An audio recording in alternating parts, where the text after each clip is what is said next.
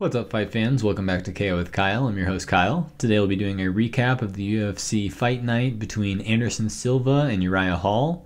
It was a good night for betting favorites, and there were a lot of finishes. So without any further ado, let's get into it.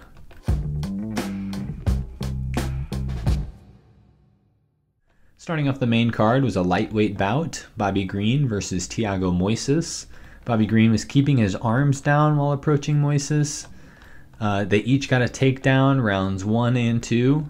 There's more striking volume from Green, but the judges scored it a unanimous decision win for Thiago Moisés.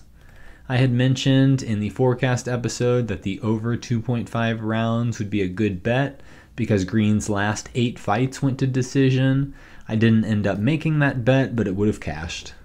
Next at middleweight, we had Kevin Holland versus Charlie Ontiveros. Holland got a slam takedown into ground and pound. Holland got a body lock takedown that essentially KO'd Ontiveros, who submitted by verbal submission. Ontiveros had to be taken out on a stretcher. It was a really strong performance by Kevin Holland. Next at heavyweight, we had Greg Hardy versus Maurice Green.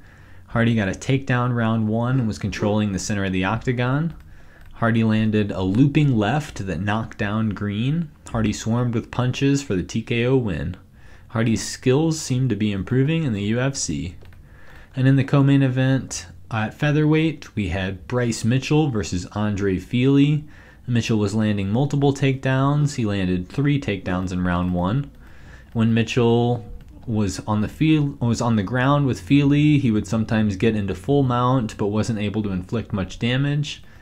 Fili was landing more round 2 and keeping it on the feet. Round 3, Mitchell gets another takedown and spends the majority of the round in top control.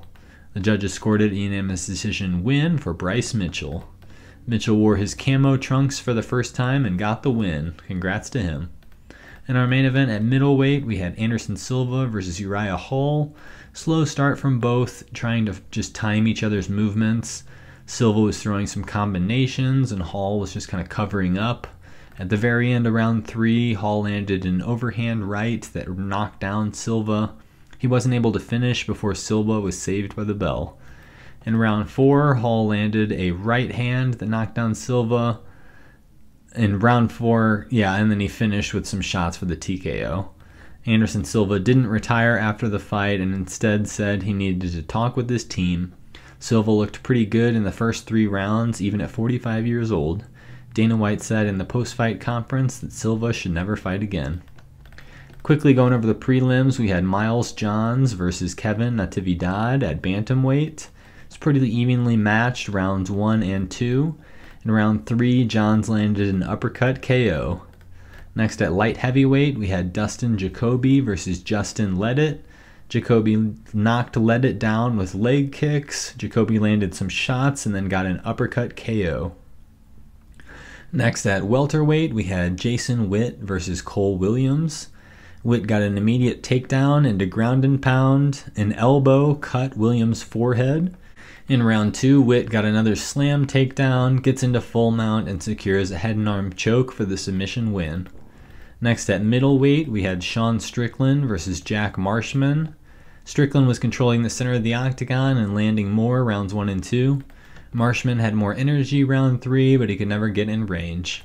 The judges scored it a unanimous decision win for Sean Strickland. Next at bantamweight, we had Adrian Yanez versus Victor Rodriguez. Yanez looked sharp on his feet. Yanez landed a couple punches into a left head kick KO. Finally, at lightweight, we had Alexander Hernandez versus Gruetzemacher. Hernandez was landing leg kicks and varied strikes. A head kick from Hernandez knocked down Gruetzemacher, and he finished with a flurry.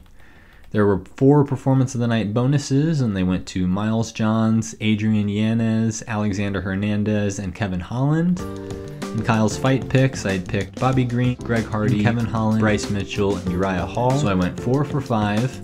I made positive 8 units betting on favorites and straight picks and parlays. We will have a forecast of the UFC fight night between Thiago Santos and Glover Teixeira this week. So please subscribe and never miss out on our timely content. And until next time, fight fans, peace.